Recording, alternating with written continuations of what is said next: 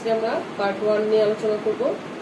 আমরা পূর্ববর্তী ক্লাসে পার্ট 1 এ কিছু নিয়ম দেখিয়েছিলাম, সেখানে আমাদের অ্যাসার্টিভ থেকে এক্সক্লেমেটরি ব্যবহার করতে হয় সেগুলো দেখানো হয়েছিল। তার পরবর্তী নিয়মগুলো এভাবে আমরা পার্ট বাই পার্ট একের পর এক ক্লাসে দেখিয়ে যাব। তো আজকে আমরা শুরু করছি পার্ট 2।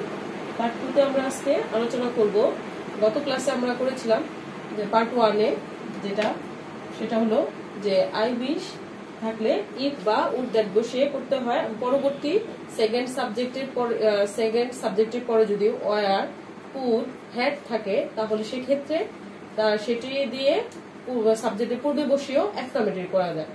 কিন্তু আজকে আমরা যেটা আলোচনা করব সেটা হলো যদি আই উইশ যুক্ত এর পরের সাবজেক্টের পরে যদি হ্যাড কুড ওয়ার না থেকে অন্য কোনো ভার্বের পাস্ট ফর্ম থাকে তাহলে সেক্ষেত্রে আমরা ইফ বা উড দ্যাট দিয়েই করতে হবে এক্সক্লেমেটরি। এখানে আমরা পরবর্তী সাবজেক্টের যে সেকেন্ড সাবজেক্টের পরে যে ভার্বটা থাকবে সেটা পূর্বে বসিয়ে এক্সক্লেমেটরি করতে পারবো না। তাহলে আমরা একটু দেখে নিই। আই উইশ এর পরের সাবজেক্টের পর যদি হ্যাড কুড ওয়ার না থেকে অন্য কোনো ভার্বের পাস্ট ফর্ম থাকে তাহলে শুধু ইফ বা উড দ্যাট বসিয়ে এক্সক্লেমেটরি করতে হবে। অন্য কোনো ভার্বকে সাবজেক্টের পূর্বে এনে এক্সক্লেমেটরি করা যাবে না। তাহলে আমরা এক্সাম্পলগুলো একটু দেখি কিভাবে করা যায়। এটা আমরা একটু লিখে নেই, এখানে লিখে দিচ্ছি আমরা।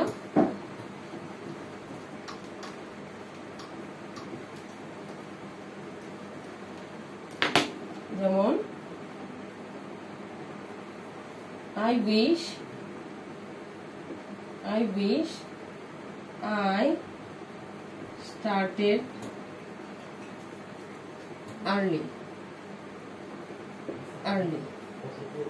I wish বা he wishes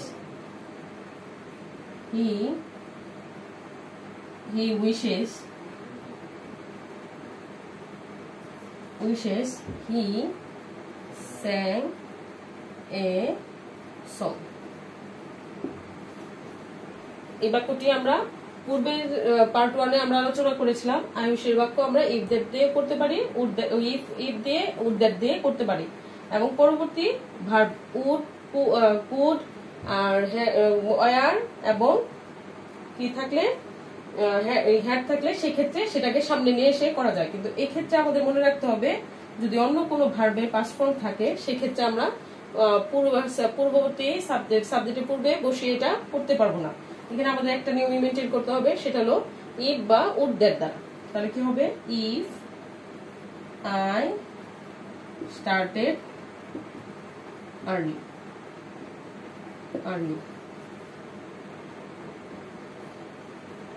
তারপরে would that he sang a song।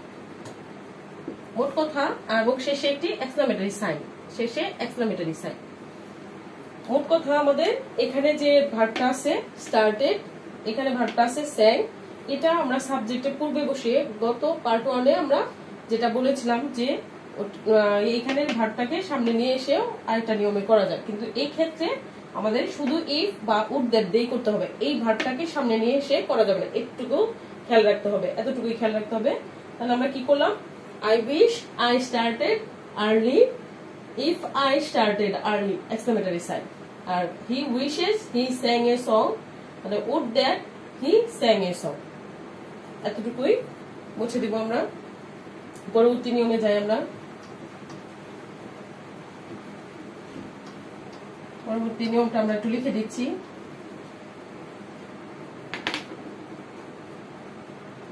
Assertive সেন্টেন্সে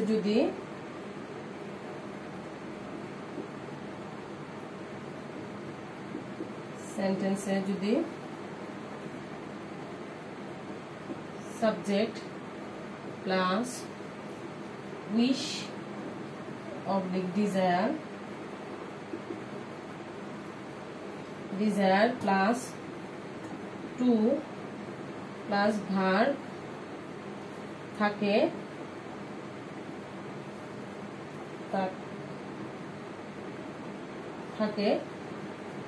থাকে exclamatory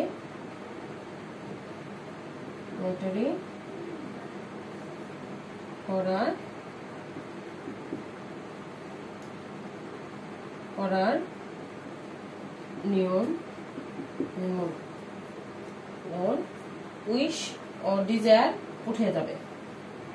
উইশ অবলিক ডিজায়ার উঠে যাবে। তাহলে এটা কি হবে, আমরা এখানে লিখে দিচ্ছি if plus subject plus would plus verb এর টু বিহীন বেস ফর্ম প্লাস বাকি অংশ। তাহলে আমরা একটু বুঝি আগে, তারপর আমরা এক্সাম্পলে যাব। অ্যাসার্টিভ সেন্টেন্সে যদি subject plus wish to desire to verb থাকে, তাহলে এক্সক্লামেটরি করার নিয়মটা হলো উইশ ও ডিজায়ার উঠে যাবে। If plus subject plus could plus ভার্বে two বিহীন বেস ফর্ম বসবে আর বাকি অংশ বসবে। এখন আমরা একটু এক্সাম্পলে যাই। এক্সাম্পলগুলো দিলে আমরা ক্লিয়ার হয়ে যাব। আমাদের রুলসগুলো আগে জেনে আমরা এক্সাম্পল দিলে ক্লিয়ার হয়ে যাবে। এক্সাম্পলটা দিচ্ছি আমি এখানে, দেখে নাও।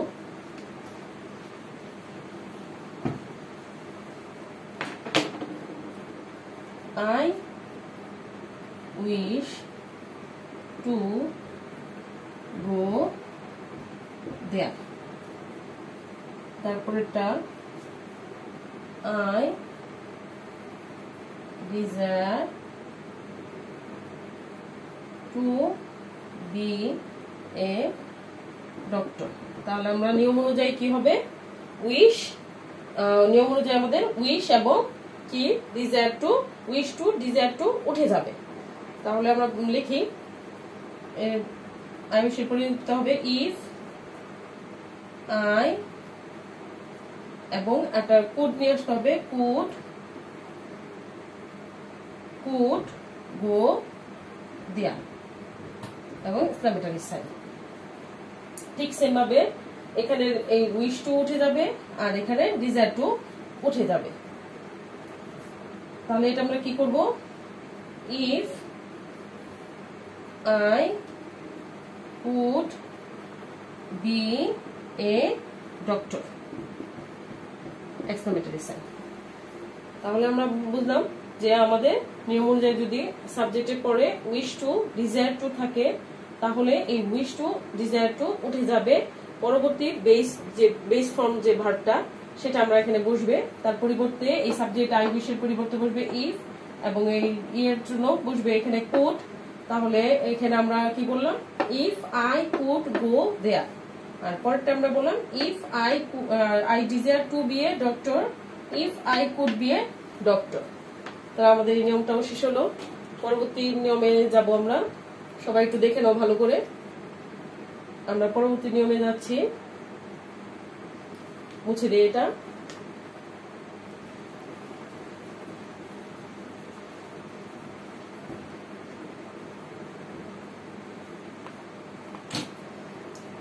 যদি কোনো সেন্টেন্সে it is matter of joy, matter of rejoice থাকে, তাহলে সেক্ষেত্রে কি করব, সেক্ষেত্রে আমরা would-রা ব্যবহার করব।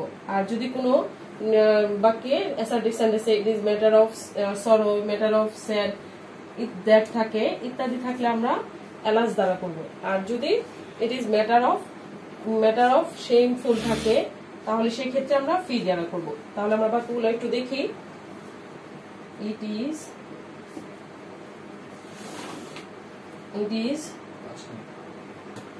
matter of joy that we have won the match. তাহলে কি হবে হুররা হুররা। এই ক্ষেত্রে একটু খেয়াল রাখতে হবে আমাদের এক্সক্লামেটরি সাইনটা এখানে যে আমরা এই একটা ওয়ার্ডের জন্য এই পুরো বাক্যটার শব্দটার জন্য আমরা কি করেছি গ্রুপ অফ ওয়ার্ডের জন্য এখানে এই এক্সক্লামেটরি সাইনটা দিয়ে হুররা একটা ওয়ার্ডের মাধ্যমে আমরা প্রকাশ করে দিয়েছি। হুররা এক্সক্লামেটরি সাইন, তারপরে বাকি দ্যাট এর পরে যে অংশটা থাকবে সেটাই এখানে বসবে। তাহলে কি হবে হুররা we have won the match. তারপরে নেক্সট বাক্য it is matter of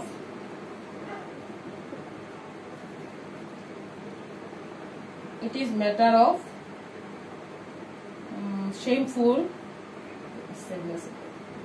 it is matter of regret,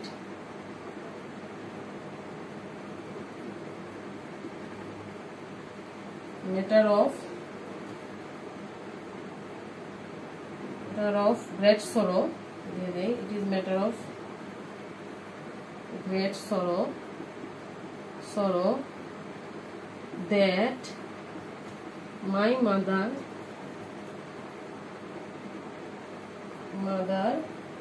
is no more। যখন দুঃখজনক কিছু বোঝাবে তাহলে এই বাক্যটি দ্বারা আমরা বুঝতে পারছি তার দুঃখ প্রকাশ করছে, আর পূর্বের বাক্যটিতে প্রকাশ করছে তার আনন্দ বা বিশ্বাস। তাহলে সেই ক্ষেত্রে আমরা কি লিখবো হুররা, আর এই ক্ষেত্রে আমরা লিখবো alas exclamatory sign my mother is no more। Same ভাবে আরটি বাক্য আমরা এখানে লিখে দিচ্ছি ইট ইজ, এটা একটু মুছে দিই, আমরা একটা বাক্য এখানে লিখে দিই it is shameful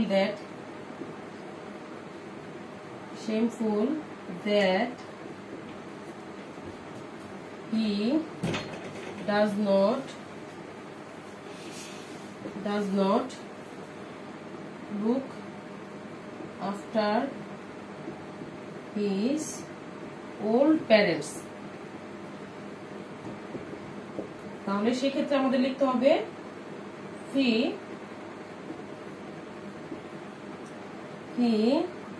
does not look after his old parents। তাহলে এখানে আমরা একই সাথে তিনটা জিনিস দেখলাম যে matter of joy, matter of rejoice that থাকলে সেক্ষেত্রে আমরা হুররা করব, আর আশ্চর্য বলে সেক্ষেত্রে দেব। আর সেকেন্ড আমরা যেটা করেছি it is matter of sorrow that থাকলে সেক্ষেত্রে আমরা এলাস দ্বারা করব, আর লজ্জাজনক কোনো কিছু হলে ইট ইজ শেমফুল থাকলে সেক্ষেত্রে আমরা ফি দ্বারা করব। তাহলে he does not look after his old parents. আর এখানে লিখেছি it is matter of great sorrow that my mother is no more, alas my mother is no more. Exclamatory থেকে অ্যাসার্টিভ থেকে এক্সক্লামেটরি করা যে নিয়মগুলো রয়েছে তার প্রত্যেকটাই আমরা এখানে করে দিলাম। তো আশা করি তোমাদের এই বাক্যগুলো করলে মোটামুটি অ্যাসার্টিভ থেকে এক্সক্লামেটরি করার নিয়মগুলো ক্লিয়ার হয়ে যাবে। পরবর্তী ক্লাসে আমরা পরবর্তী বিষয়ে আলোচনা করব। ভালো থাকবে সবাই, সুস্থ থাকবে, সবাই মনোযোগ দিয়ে পড়াশোনা করবে বাসায়। আল্লাহ হাফেজ।